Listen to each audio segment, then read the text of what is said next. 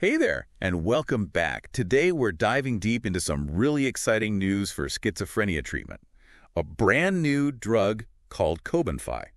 Yeah, it's definitely been a while since we've seen something totally new like this. Right, over 30 years since the last new medication, so this is a pretty big deal. Huge, yeah. You sent over some fascinating articles about it, and I have to say, I'm pretty hyped to unpack it all. Yeah, there's a lot to unpack, a lot of buzz around this one, and for good reason. It could be major for the millions of people living with schizophrenia. Okay, so new schizophrenia medications don't come around very often, then it sounds like. Yeah, no, that's putting it mildly. A breakthrough like this is incredibly rare. Wow. Yeah. Okay, so what makes Cobenfy so different? Right. The articles mentioned something about it working in a totally new way. Mm-hmm.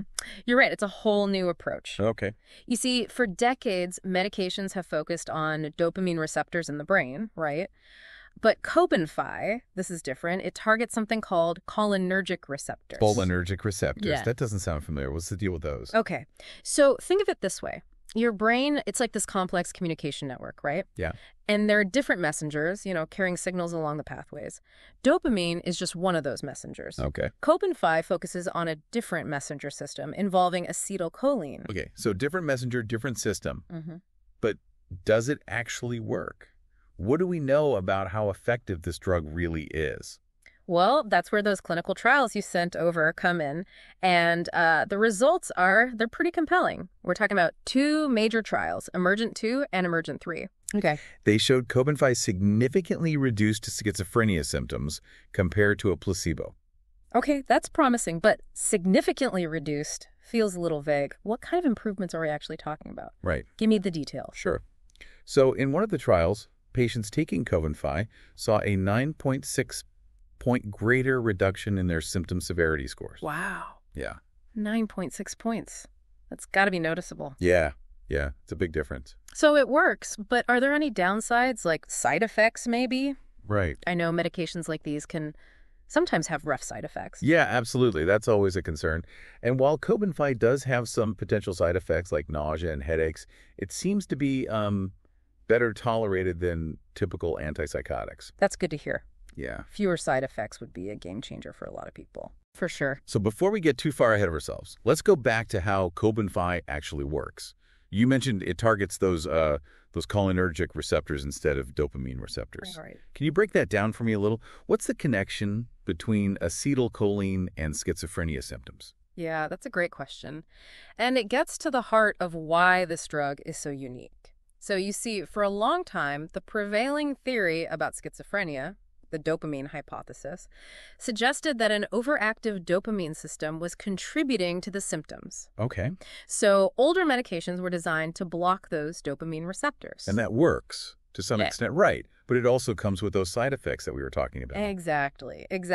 Blocking dopamine can lead to issues with movement because it plays a big role in motor control. Right. Think tremors or stiffness. Yeah. There can also be metabolic side effects like weight gain and increased risk of diabetes. Yeah. It's a balancing act for sure. So by targeting a completely different system, this cholinergic pathway, Cobenfy might be able to avoid some of those dopamine-related side effects. That's the idea. Okay. And those lower discontinuation rates in the trials, meaning fewer people stop taking the medication because of side effects, suggests it could be a real possibility. But of course, more research is always needed, especially when it comes to long-term effects. Right.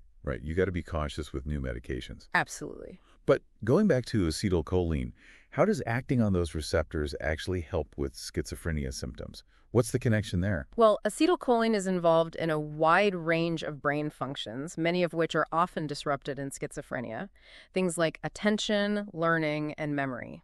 So it's not just about reducing hallucinations or delusions, which are often what people associate with schizophrenia. Right. It's about potentially improving those cognitive functions that can be so debilitating.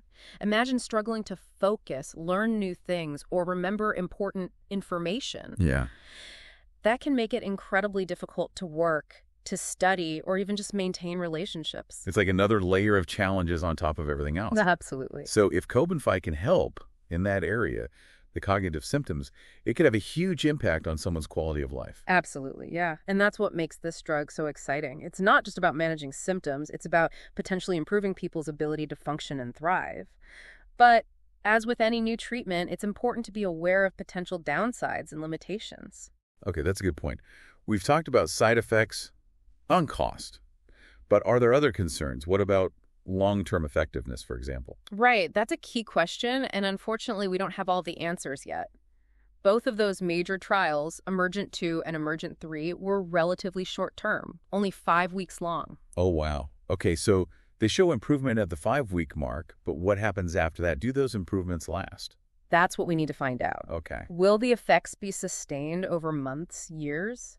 And are there any unforeseen long-term effects that didn't show up in those initial trials? Right. Those are things researchers will be closely monitoring as more people start taking Cobenfy. And with a condition as complex as schizophrenia, I imagine there's no guarantee that one drug will work for everyone, right? You're absolutely right. Yeah. Schizophrenia is not a one-size-fits-all diagnosis.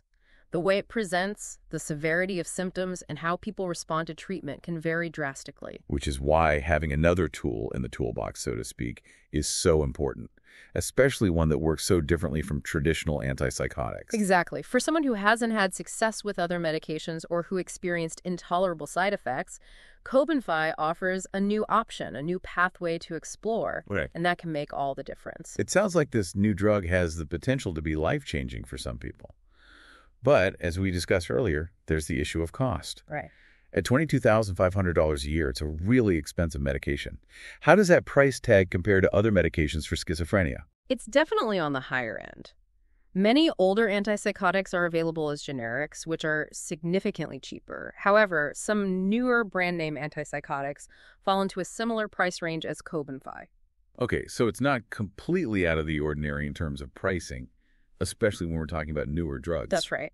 But it's still a significant cost, and it will undoubtedly be a barrier for some, especially those without adequate insurance coverage. This raises concerns about potential disparities in access to this potentially life-changing treatment. This incredible scientific achievement clashes with the realities of our healthcare system. Yeah, unfortunately, that's often the case. We make these groundbreaking discoveries, but ensuring equitable access, it's an ongoing challenge for sure. Yeah, definitely something to think about. So where do we go from here? Cobenfy is approved. It's expected to be available soon. What are the next steps in figuring out its place in the world of schizophrenia treatment? Well, on a practical level, I think doctors will begin incorporating it into their practices, likely starting with patients who haven't had success with other medications. We're going to learn a lot from these real-world applications. Yeah, real-world data is key, right? Yeah. Because clinical trials can only tell us so much. Exactly. We need to see how Cobenfy works in diverse populations with different subtypes of schizophrenia and alongside other treatments. It's never as simple as just one drug in isolation. Right. And hopefully, as more data comes in, we'll get a clearer picture of its long-term effects, both positive and negative. Absolutely. And that data will be crucial in informing decisions about insurance coverage and price negotiations. There's often a lag between a drug's release and when it becomes more widely accessible. Right. It's a waiting game. But it sounds like there's a lot of hope riding on this drug, especially with the company exploring ways to help uninsured patients access it. Yes, there is. And beyond its immediate impact on treatment, Cobenfy's novel mechanism of action, it opens up exciting new avenues for research. So this could be the start of something much bigger. Exactly. It could inspire a whole new generation of drugs targeting the cholinergic system, leading to a paradigm shift in how we understand and treat schizophrenia. This deep dive has been quite a journey. We've explored groundbreaking science, the complexities of the brain, and the very real challenges of healthcare access. It seems like Cobenfy's story is just beginning. It's a story full of potential, and we're just starting to write the first few chapters. That's a great way to put it. And for you listening, if you found this as fascinating as we did, don't stop here.